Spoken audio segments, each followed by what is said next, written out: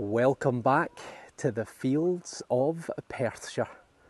Well, it might be difficult for you to see, and I can't unfortunately show you for fear of giving away exactly where I am, but directly behind me is a raised area of agricultural land, and it sits way higher than the surrounding river and floodplain, and it is covered in crop marks which date to the Bronze Age, the Iron Age, and also medieval ploughing.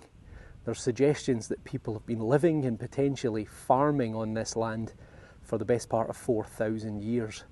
So I'm hoping that there's maybe going to be one or two things to be found, and hopefully not aluminium cans. So who knows?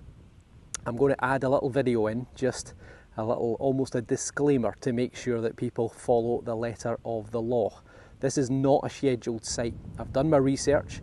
I'll put up some photographs that show you what the site looks like with crop marks from the air.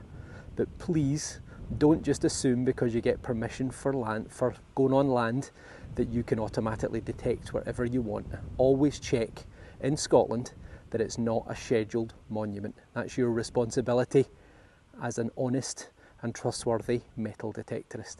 Right, the lesson is over. Let's go and show you this little video and then go and see if there's some treasures to be found. This is just a little bit of good housekeeping about being a metal detectorist. The first thing I ever do when I get a new permission is go to this website, which is part of Historic Environment Scotland, and it gives a list of all the scheduled monuments in Scotland. Now I click the one to the right, search for a scheduled monument, and I'll put a link in the description to show you how to get to this website. Once it opens, I scroll down and I select search using the map. It's my preferred way to do it. This will then open up and I will close this little designation bar to the right, and there is Scotland, and I'm going to zoom in on where I live, which is Perth in Perthshire, Scotland. So all you do is you start to zoom in on the map. I'm doing this as best as I can, bear with me, but eventually there is Perth, and you'll see all these little areas start to appear, some with sort of hatched lines and others with red bars and so on around them, and that is showing you the scheduled monuments. I'll zoom out a little bit. You'll see this massive enclosure area, and this is a battle called the Battle of Tippermuir. And that was a conflict between the Marquess of Montrose and the Covenanters in the 1600s. So it was a major battle, around about 10,000 people. So that whole area is a scheduled monument. If I zoom in a little bit on this little village of Medvin, you'll see this little blue dot here is a scheduled building, a protected building. This little red area, the little square there at Black Ruthven, if we click on that, then it tells you there that that is an enclosure. Now you can find out more about it by clicking on the link, and it will explain what the site is. So if we scroll down, you will see it mentions that it's a prehistoric ritual and funeral enclosure and monument. So in other words, it is completely off limits. So you can see there's quite a number of them around. Here's another one, another enclosure. So you can click that and learn a little more information about the site. So this is always my first port of call whenever I get a new metal detecting permission. So make sure that you are detecting responsibly and that you are not detecting on a scheduled ancient monument. So these are today's fields. I've looked and none of them are scheduled, so they are not protected sites. And you can see medieval ploughing, Bronze Age enclosures, and also the river. And this is another part of the field in black and white, and you can see all the enclosures, the houses, the field boundaries, all from the Bronze and Iron Age from 2,000 to 4,000 years ago. A large part of this field has been what we call rapeseed, a very unfortunately named type of agricultural crop that's grown. In the US and North America, I think you call it canola oil, but it leaves behind these pretty stiff stalks and stems So I'm hoping I can pick a path through them, or in certain places scan above them without losing too much depth. But we'll see what happens. Well, I just checked my screen log for my last video that I recorded, the intro. It's taken me 1 hour and 17 minutes to get a diggable target. I hope it's worth the wait. 79.80. There's a lot of iron in the field, which I'm ignoring because I know it's an Iron Age site and a Bronze Age site, but iron in Scotland rarely survives a few hundred years. So it's not going to be old. The iron that's there,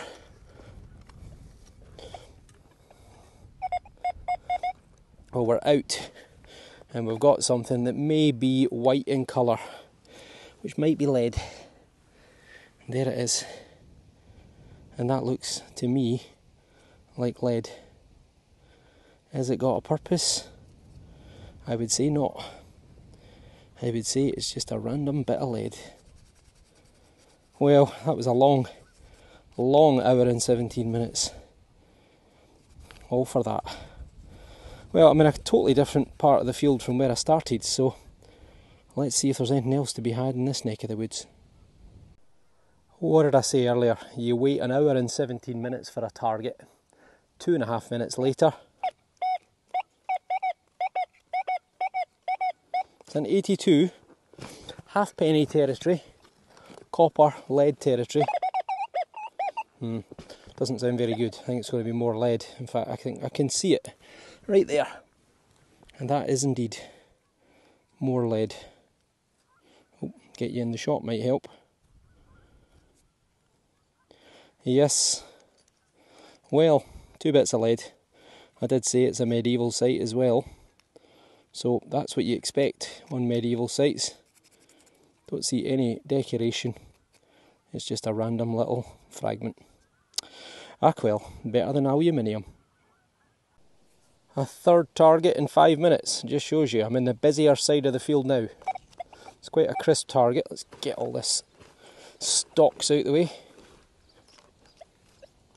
Oh, it's vanished. It's there.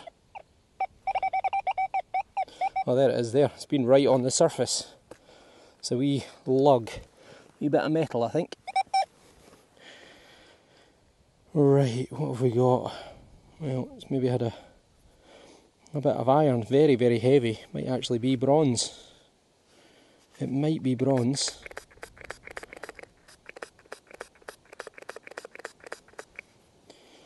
Well, yeah, it looks, has it been gilded, or is that just the way it's corroded? Maybe it's just the way it's corroded, but it almost looks like a piece of bronze with a bit of iron stuck in it. Not sure on that one. Let's get my wee cloth, give it a wee dry, see if there's anything obvious. Part of an ancient vessel handle. Well, it's definitely got iron in it, look at the colour. So, that end doesn't have iron in it actually, so what do you think to that? Is that some sort of ancient Bronze Age something or other? Not sure about that one, but let me know in the comments below. Be nice if it was thousands of years old. Right, let's see if there's anything else. Another target, does sound a bit tinny. 78. Ugh.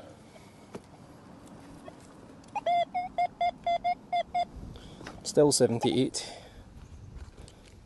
Could be more lead, you know. What's that? That's aluminium. It is the dreaded Bronze Age aluminium. Ah well.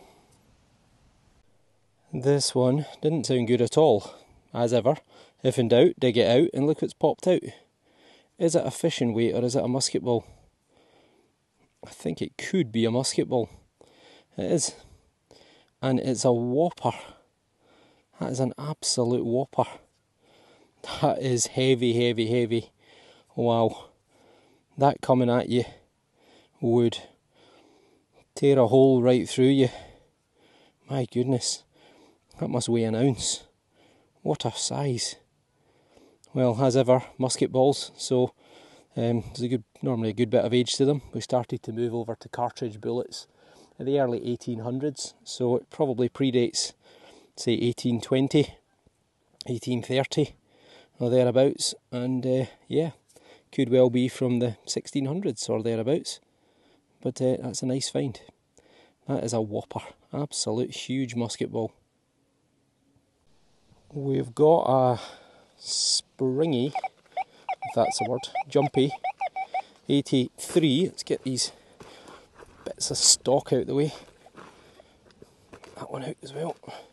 Ah, go.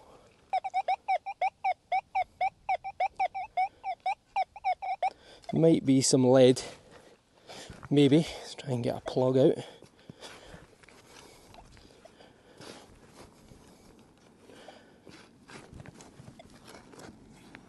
Right, we're out. We are out. We might have a clod shot as well. Everyone likes a clod shot. Oh, I'm getting tired. Maybe not a clod shot. No, I think it is in here. No, it's there. It's over here.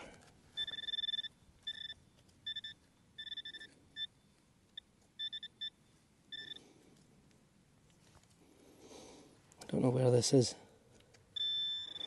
Right, we're in here somewhere. We're in here. Ah, there it is. It's bronze. It's a lump of bronze. Well, we're on a Bronze Age site, so to be expected, I suppose. I think it's a wee bit of metalworking slag. A little leftover bit from someone pouring molten bronze. It's got that greeny colour to it, but yeah, I think that's exactly what we've got. Who knows? Could be thousands of years old, but we'll never know. Could be on to a wee bit more lead. 72, 73, I don't think it's going to be deep. Sounds fairly shallow. Quite a strong signal. And the sun is out again. Whew, I tell you what, it suddenly gets hot when the sun comes out. Can't often say that about Scotland. Well, we're just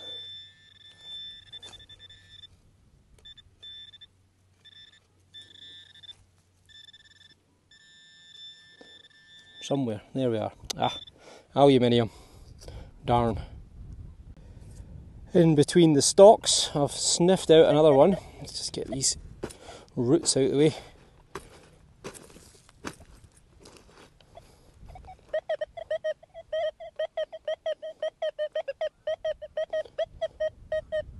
Pretty solid 70.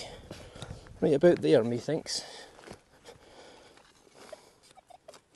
Yes. A nice ear-blowing target. Consistent, solid 70. What have we got? We've got a clod shot. We've got a clod shot. That looks like a bit of green. That is a bit of green. It's got a little bit of a profile on it. I'll tell you what. Oh, that might be a tip.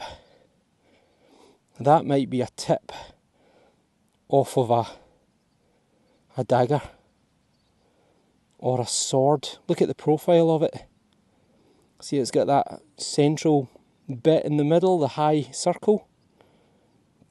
What do they call that? The tange or something like that, isn't it? The tang, I can't remember. Oh, that could be, you know. We could be on the Bronze Age. We could be on the Bronze Age. Let's see.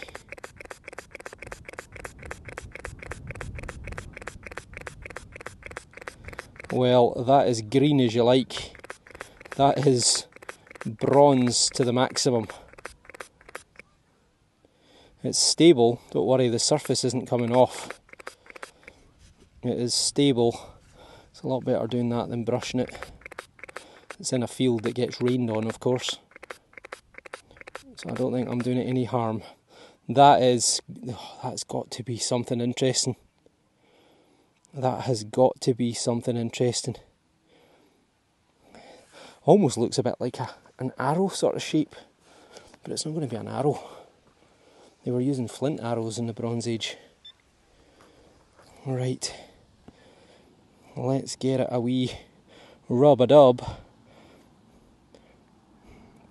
My first real artefact that's been inside.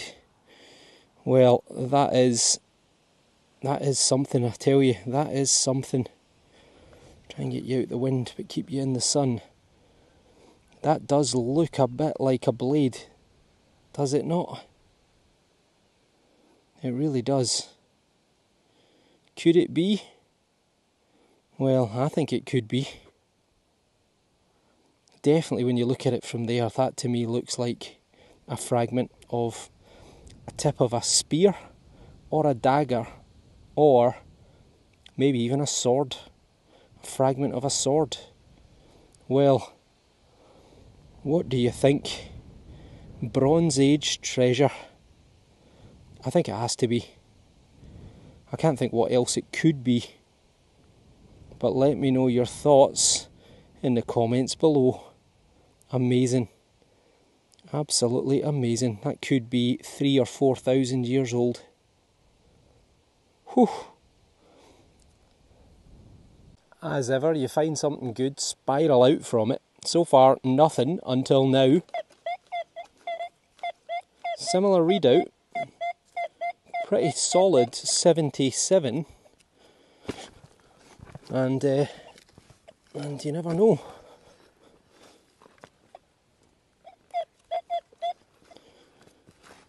Could we have another lump of bronze if we did have? That would be pretty amazing. Bit deeper. Other bit came out in the first spadeful, but this is a wee bit further down. Well, now it's gone completely different. Sky high 81. Sounds like aluminium to me. No, I think it is. What's that there? That is. What is that? It is. Don't believe it. It's a Bronze Age Coke can. Damn. Well, I moved off the higher ground, down into the lower ground. This came through 77, to be honest, quite expecting a tin can all day long. And it's lead. It's lead with a purpose. So it's rounded at each end, and it's got a little groove in it. Now, if it wasn't rounded at each end, i.e. the groove doesn't carry right to the end, I would have thought it's for window glass. But the fact that the groove stops short, I don't think it is window glass. So what do you think? Lead? Old? Don't think it was bent originally. I think it's been bent by the plough. I think it would have been straight. So what do you think of that? Could it be something old? And if so, what could it be? Well, let me know in the comments below. A bit of a ropey signal until it came out, and when it came out I thought, my god, it's a vessel handle, but it's not. It's copper, not bronze, and it's a bit of water pipe. It's been crushed at both ends. Ackwell. Wow, I tell you, other than iron targets, which I'm not digging, unless they sound, you know, big or substantial, then it really is devoid of signals, this field. It's an hour since I had my last non-iron target. Or, yeah, non-iron target. So it's a 63, maybe a bit of lead or a button. So let's break her open and see. Where's it gone? Oh, it's in here. And it's the dreaded aluminium. So you wait all that time for that. What a nightmare. I'm making my way back to the car, and look, there is the tree-lined road where I found the silver sixpence on the opposite side, just about where I am actually. So that leads to a Georgian sort of manor house, and it's quite grassy up this side of the field. And we've got a 94. Could be a bottle top, could be aluminium, could be a spendable, could be silver. I doubt it. But at least it's not deep. I can see it already. It's copper pipe. It's more copper pipe. I'm going to start a scrap metal business at this rate. And more copper pipe. Copper pipe within a copper pipe, by the looks of it. Oh well. If it's not been copper pipe, it's been aluminium. But that's a very crisp 88. Come on, give us a coin. Give us a coin. It's been a long afternoon. Yes, got a few nice things and potentially something from the Bronze Age. But not been a lot of holes dug. Certainly not quality holes.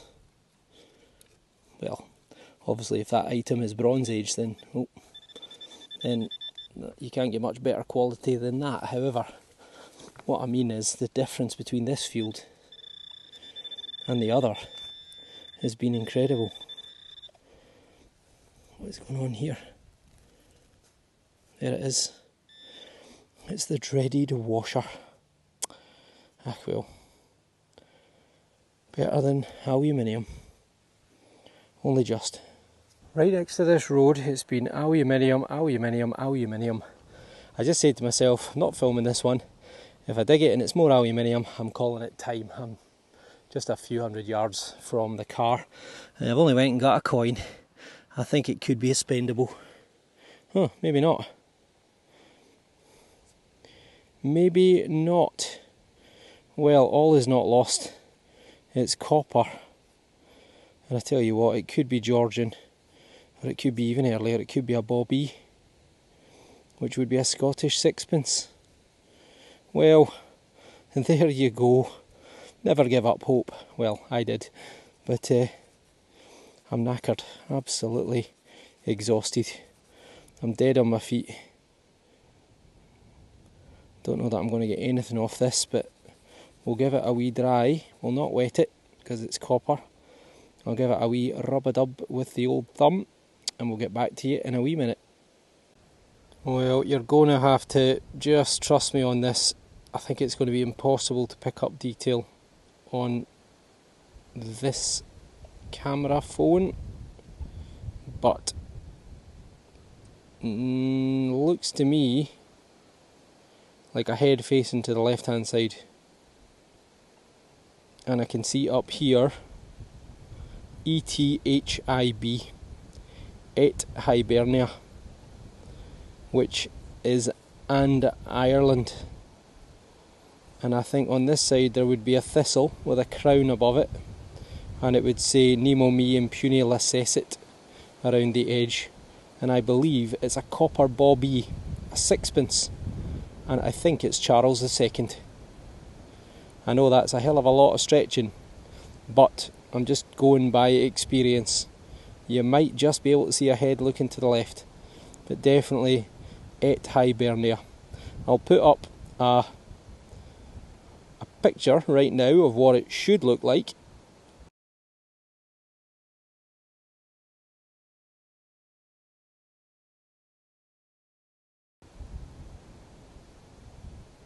And hopefully you could maybe see something there. But it's a Bobby, which was a copper sixpence, and Charles II was on the throne, restored in 1660 and lived until 1685.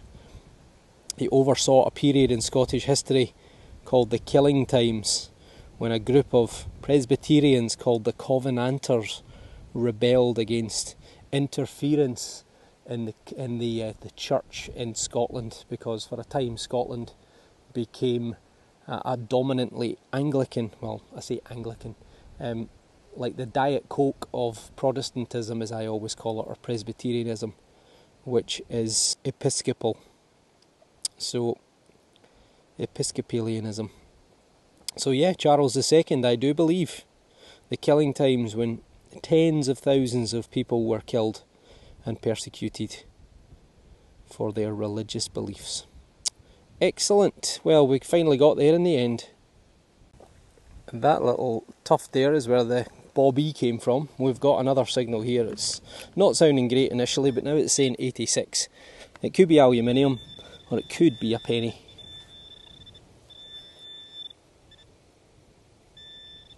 Oh, there's something. Haha! Well, it's not a penny. It's not another Bobby, is it? Well, it's a coin. 2 coins in a flash. Right, this one looks kind of different from the last. Similar size, but the thickness and the shape very different. Right, I'll give this a wee rub-a-dub and get back to you.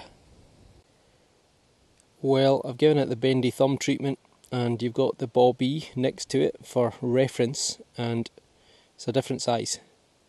It's also very different in thickness, well, mostly. I think this is Georgian, maybe a farthing or a halfpenny, but it's copper. Maybe George the First. It's a bit irregular in shape, size, thickness. So if it is George the First, then it's sometime around about 1714 to 1726, there or thereabouts. But still, 2 coins in a flash. Amazing how quickly your luck can change. Well, this is the extent of the best finds from the afternoon. I think I actually found that in the morning. Just put it in the wrong place. But 3 coins, so 2 of them came just in the final 10 minutes, so that was lucky. Musket ball, a threepence from George VI, probably a George I halfpenny or farthing, and a Charles II, what I suspect is a Bobby, a 6pence. A curious bit of bronze, which has got a bit of iron coming out one end. May or may not be tinned or gilded on the outside. See that silveriness? A lump of lead with an interesting groove in it. A piece of bronze, slag, metalworking. The buckle, I think I got that earlier. But the star of the show, I think, is here. And it's the profile that does it for me. To me, that is the tip of a spear, or a sword, or like a rapier or a dagger. And I think that that is Bronze Age, which would mean it's probably somewhere around 3,000 or 4,000 years old. So let me know your comments, your thoughts even, in the comments below. Fantastic. We'll see what the museum has to say. Well then, I'm hiding behind the van trying to stay out the wind. It is whipped up. I hope you enjoyed. A pretty excellent morning and afternoon's detecting, and hopefully you'll agree. Always great to get some silver, and who knows, maybe a 3,500 to 4,000 year old Bronze Age fragment of a sword or a dagger or a rapier of some description. So I cannot complain whatsoever. So as I say, if you like what you see, give me a thumbs up. If you're not already subscribed, then please hit that button, and hopefully we'll see you on the next dig. So take care, and thanks for watching.